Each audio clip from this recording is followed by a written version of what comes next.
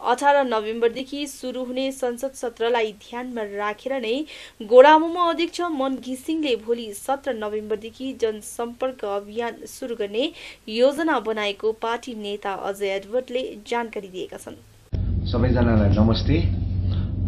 आज तपाईहरुको अगाडि आउने मुख्य एउटा सूचना तपाईहरुलाई हुनु त हिजो वाइलामा हाम्रो अध्यक्षको सेक्रेटरीले उहाँले कुरा राख्नु भएको थियो, तर आज फेरि यही दोहोऱ्याउँदै आज म आइरहेको छु तपाईहरुको माझमा।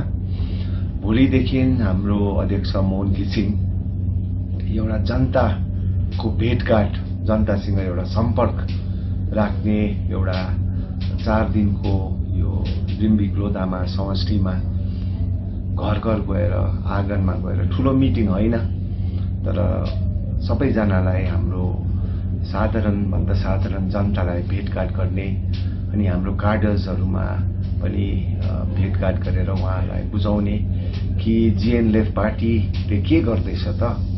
अनि यो 17 तारिक चाहिँ किन महत्त्वपूर्ण हो भन्दाखेरि 18 तारिकदेखि चाहिँ हाम्रो विन्टर सेसन पार्लियामेन्ट पनि सुरु हुँदैछ अनि हाम्रो इच्छा छ, हाम्रो आकांक्षा छ अनि हाम्रो विश्वास पनि छ कि यो पालि हाम्रो दार्जिलिङ क्षेत्रको लागि हाम्रो समस्याहरू धेरै छ, तर यो सबै समस्यामा हाम्रो सुनवाई हुन्छ भन्ने हाम्रो एउटा विश्वास छ।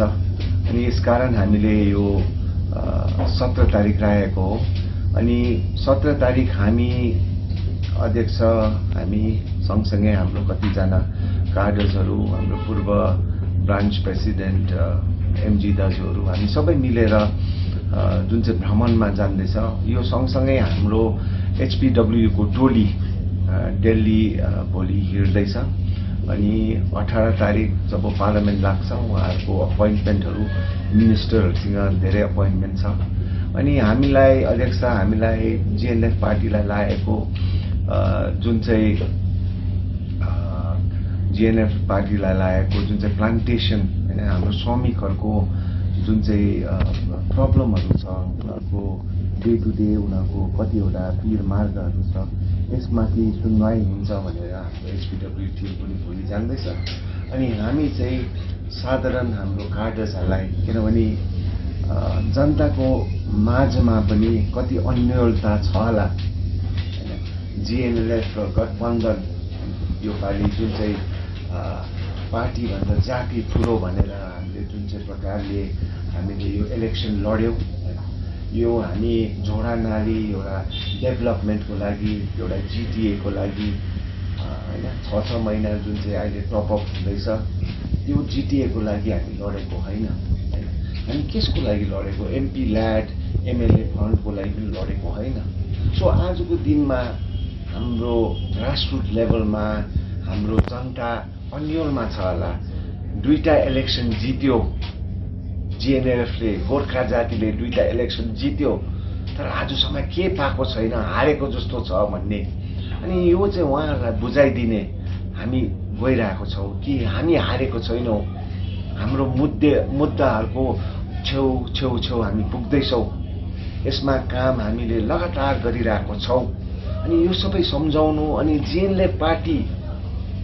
जीएनएलएफ पार्टीको हाम्रो भिजन एउटा, हाम्रो 1 सालको, 2 सालको, 3 सालको हाम्रो जुन चाहिँ कार्यक्रमहरू हामीले सोचिरहेको छौँ, त्यो सबै बुझाउने, अनि बुझाउने मात्रै होइन, एउटा भाषण दिने मात्रै होइन, तर उहाँहरूकै आँगनमा बसेर हैन, बुढापाकाहरूको हैन, हाम्रो कार्डरहरूको, साधारण जनताको उहाँहरूको गुनासो हुनु त हेर्नुहोस्, जीएनएलएफ पार्टी भ्रमण जाँदाखेरि कुनै बाटो उद्घाटन गर्नु सक्दैन होला हैन, कुनै पाठशालामा विकासको काम गर्नु सक्दैन, किनभने हाम्रो त्यो डाडु पनि आजको दिनमा छैनौं। किनभने हामीले लोकल इलेक्सन, हामीले आजसम्म लोकल इलेक्सन भएकै छैन अनि हामी जितेको छैनौं हैन।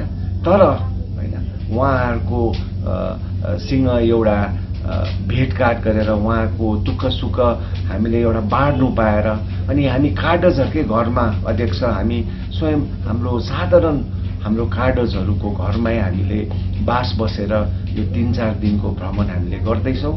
अनि विशेष सूचना चाहिँ हाम्रो जिएनएलएफ परिवारलाई हामी जुन चाहिँ यो रिम्बिक लोधामा समष्टि हामी यो 4 दिनमा हाम्रो भ्रमण हुँदैछ, तपाईँहरूले तपाईँको शाखा प्रशाखा प्रेसिडेन्ट सेक्रेटरीहरूलाई तपाईँले जानकारी लिनुहोस् कि हामीलाई भेट्नु इच्छा, अध्यक्ष मोहन घिसिङलाई भेट्नु इच्छा, कुनै गुनासो छ कि सेयरिङ गर्नु इच्छा छ भने उहाँहरू हामी कुन चाहिँ समयमा उहाँहरूको गाउँ बस्ती आउँदैछ भने उहाँहरूले जानकारी लिएर तपाईँहरू हामीसँग आएर एउटा सम्पर्क, एउटा भेटघाट, एउटा परिवारको एउटा भेटघाट गरेर हामीले पनि बुझाउनु पाऊँ, तपाईँहरूकोबाट पनि हामीले सुन्नु पाऊँ। तर यो होइन कि जिएनएलएफ पार्टी दुई इलेक्सन जितेर पनि हारेको जस्तो चाहिँ छैन, होइन। किनभने यो एउटा पोलिटिकल गेम हुन्छ, कुरा बुझ्नु भएन। अनि यसमा हामी फ्रस्ट्रेट भएर बस्नु हुँदैन, किनभने लोकल इलेक्सन जुनै पनि होस्, तपाईँहरूलाई म भन्नु चाहन्छु, स्पेसली हाम्रो कार्डर्स र आम जनतालाई, जुन चाहिँ आम जनताले हाम्रोपट्टि माया भरोसा राखेर हामीलाई एउटा मौका दिँदैछ आजको दिनमा जिएनएलएफ पार्टीलाई, कुनै लोकल इलेक्सन आयो भने हामी अवश्य त्यो लोकल इलेक्सन जित्नु त हामीलाई साह्रो कुरा लागेको छैन, किनभने हामीले जनताको माया पाइरहेको छौँ, हामीले कार्डरहरूको सिन्सियरिटी, लोयल्टी पाइरहेको छौँ। अनि गोर्खा जातिलाई कुनै सङ्कट आउँदाखेरि हामीलाई विश्वास छ कि हामी एक भएर अगाडि लड्छौँ। कतिजना हाम्रो दाजुभाइहरू, होइन, यो 2-3 महिनाको अवधिमा गएर उहाँहरूको बाध्यताहरूलाई, उहाँहरूको घर परिवारको बाध्यताले होला, होइन, अरू पार्टी अन्य पार्टी जोइन गरेर सानोतिनो काम पाउनु हुँदैछ। हामी उहाँहरूसँग मन दुखाएको छैन, उहाँहरूको बाध्यता हामी बुझ्छौँ। अनि एकदमै काम गर्नुहोस्, होइन, घर परिवार हेर्नुहोस्, अलिकति पैसा रुपियाँ बनाउनुहोस्, तर जातिको परिस्थिति हेर्दाखेरि भोट तपाईँहरूले कहाँ हाल्नुहुन्छ पछि हामीलाई त्यो एकदमै त्यो थाहा छ। अनि तपाईँहरूलाई पनि हाम्रो माया छ, होइन। अनि यति भन्दै भोलिको 17 तारिक एउटा महत्त्वपूर्ण दिन हो, विन्टर सेसन पनि 18 देखि थाल्दैछ। अनि हाम्रो अध्यक्षको लागि पार्लियामेन्ट भन्दा ठुलो चाहिँ आम जनता, उहाँको साधारणभन्दा साधारण कार्डर्स हो। यसकारण पार्लियामेन्ट हुँदाखेरि हामी तपाईँहरूको गाउँ घर आएर तपाईँहरूसँग, तपाईँहरूको आँगनमा, तपाईँहरूको भान्साकोठामा बसेर तपाईँहरूसँग एउटा भेटघाट गर्ने मौका हामीलाई दिनुहोस्। धन्यवाद।